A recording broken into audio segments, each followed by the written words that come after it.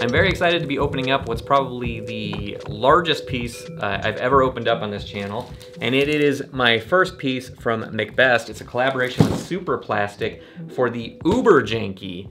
It's a 15-inch piece. I picked this up from Gallery F. Let's go ahead and crack this box open. McBess is a world-renowned illustrator who had worked with Kidrobot in the past, back around like 2013, 2014, and put out some beautiful vinyl pieces. The Ladies of Meat sculpture that he did is one of the most coveted pieces of vinyl out there, I would say. You see them often going for like $1,000. They were $199 back in the day. And yeah, that was right before I started collecting. So I am very bummed that I missed out on that, but I'm not having that regrets today. Gallery F in Chicago had a Black Friday sale going on, and they allowed the use of the coupon on the Superplastic Uberjanky. So I managed to pick that up, as you can see right here. And speaking of Kidrobot, McBess had also put out a 20-inch dunny that was quite limited as well, and didn't manage to get that one. He also did some apparel work. And yeah, anytime he puts something out, my eyes are always drawn to it. It has that very cartoony vibe. And you can see that Gallery F did a good job wrapping this one up. So let's get it out of that bubble wrap now. So inside the bubble wrap, we also have plastic around this beautiful box. There we go. It is surprisingly lighter than I expected, but the box is quite thick, and you know, it's quite beautiful on its own. Being that I'm an out-of-box collector,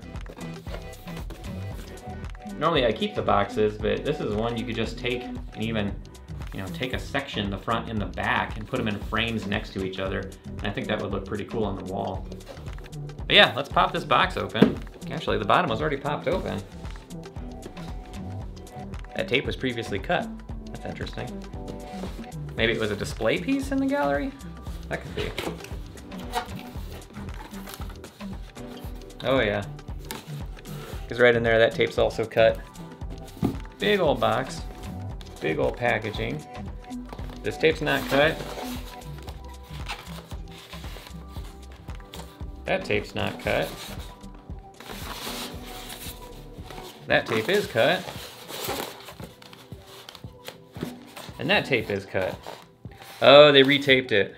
There's double tape on the one side so it can fold open. So yeah, this was previously open. Go figure, they hadn't been including these stickers for a while, but this one magically has one. So you can see there, as we open it up, it's got that protective sheet. And then inside, we have a very Uberjanky. So protective strips under the arms. Let's get those out.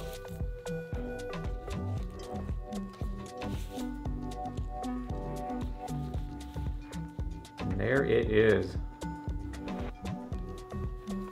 This is limited to 666 of these.